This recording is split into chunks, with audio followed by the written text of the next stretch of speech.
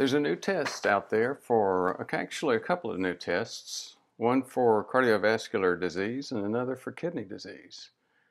ADMA and SDMA. They stand for asymmetric dimethylarginine and symmetric dimethylarginine. If you go to the Cleveland Heart Lab's site, you can get a printout of what they mean, the significance, description, interpretations. Even physicians can get information on how to code for it and how to bill for it. So, but the question is, does it work? We'll talk about that for a minute, but first a quick introduction. Ford Brewer, Dr. Brewer with PrevMed, heart attack, stroke, cancer prevention, disability prevention, dementia prevention. Sounds like we're preventing a lot of stuff, but the reality is there's some basic key drivers for all of these. Cardiovascular inflammation, 3/4 of that which is driven by diabetes and insulin resistance. So we do a lot of work in that area. ADMA and SDMA. First of all, what is it? The bottom line is that ADMA is a competitor of NOS, nitric oxide synthetase. Now, why is that a big deal? Well, remember, nitric oxide is a major protector of vascular lining, the endothelium. So, if you start with a common amino acid and a couple of other things like a common NADH, a common methylator within the reduction oxidation system or the cellular metabolism. You take these two and they compete for space on the nitric oxide synthetase molecule. If actually the product is citrulline, and if citrulline's being made using these base components, then the idea is that nitrous oxide is not being made. Now, so that's a little bit of the biochemistry. Here's another way of looking at it, a little bit simpler, easier. L-arginine and ADMA lead to citrulline and compete again with the production of nitrous oxide. If you get increase of this, you're supposed to get atherosclerosis, hypertension, diabetes, chronic, all the stuff that comes along with atherosclerosis. Now, if you go back to that Cleveland Heart Lab,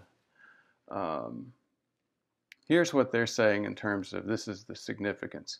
They're slightly different. Elevated ADMA is endothelial dysfunction. Well, as we just saw, anything that decreases nitrous oxide production is going to create endothelial dysfunction.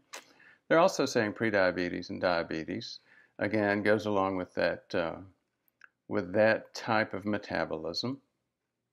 Subclinical cardiovascular disease, again, all part of that iceberg of prediabetes, atherosclerosis. Elevated SDMA can be, according to them, can be a tip-off to early kidney disease.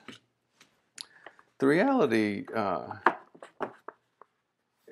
is that it seems to be pretty well proven in dogs and cats, at least for SDMA and kidney disease.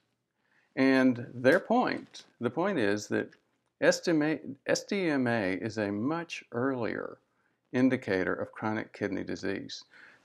One of the current indicators we have right now is creatinine. And creatinine, admittedly, is not a great a great indicator. You have to have fairly significant disease before you start getting reliable information with creatinine. Although we use it on a practical basis, you need to have more than barely significant disease in order to have clinical significance. So you can argue both sides of whether or not we need something more better or earlier than creatinine. Again, just a repeat of that same point. Needing to see maybe up to 75% of kidney function loss to get significant creatinine changes, and as little as 25% decrease in kidney function to show changes in SDMA. Now, are there groups, standards bodies that are using this?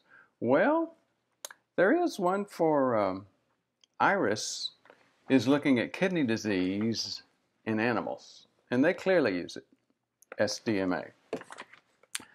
But what about humans? Actually, there's debate over that. You look at a meta-analysis like this one, and they're basically saying, yes, we do get some information, but it's not quite ready for prime time. It needs more. You need more confirmation. Part of the problem does appear that when you look at diabetic populations or pre-diabetic populations, there are significant variations in these kidney functions and the other components of health of these populations. That variation does seem to be washing out the reliability of the indicator with ADMA and SDMA. However, let's look at the other side of the debate. This group, looking at humans, is saying, look, we are getting a predictive value of a positive test, so it is worthwhile. So bottom line, do we use it? We usually use it occasionally.